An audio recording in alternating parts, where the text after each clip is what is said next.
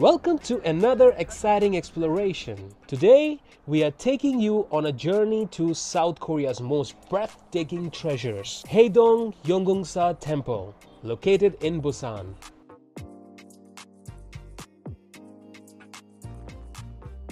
To get to this beautiful destination, you can take a bus. The nearest stop is still quite distant from the site, so you have to hike the rest of the way. It's a long hike, but I hope it's worth it.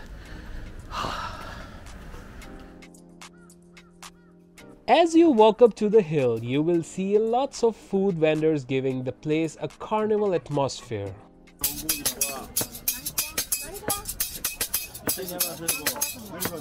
Before we entered, we had to make sure the mice in our tummies were well fed. So we tried fish cakes and cheese hot dog. These were the best foods on the street, and I suggest you to must try it. As we moved forward, we entered the sacred area, home to the 12 mystical creatures of the Chinese zodiac, each representing a different year in the calendar. There are other statues and carved stone. At the end of these creatures, there is a pagoda, and at its base there is a tower for traffic safety prayers. Like seriously, if you want to avoid accidents, you can make a stop here and pray for your safety.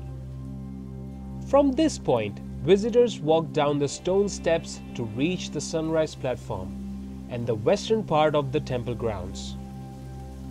You will pass through a small tunnel, and as you keep walking down, you will see the beautiful scenery all around you. We visited this temple during Chinese New Year holidays, so it was very crowded with tourists. Many people also came to perform rituals as they wanted to start New Year with blessings, so we did not enter the main prayers area to avoid causing any distractions. We enjoyed the outside view and explored the first floor of temple. This floor also has a sacred statue and people were also praying there. This area is perfect for enjoying the lovely shoreline. As I soaked in the view, I had a realization that the peace we feel after praying in places surrounded by nature is truly precious. Similar experience we had at Big Buddha Temple in Phuket.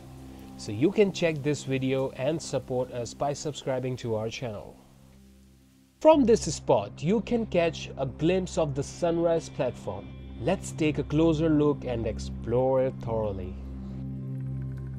During the short walk to the sunrise platform, you'll come across a shrine and a spot where you can get a classic picture-perfect sight of Haedong Yonggungsa.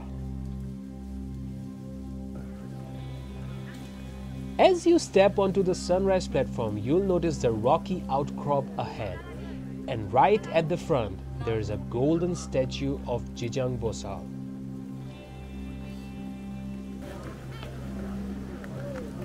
This spot is a must visit. It's incredibly beautiful and peaceful. The sound of the waves crashing against the shore and the vibrant colors of the sea will captivate you, making it hard to leave. We ended up spending 2 hours just soaking in the breathtaking view. If you want to see more such videos, then support us by subscribing to this channel.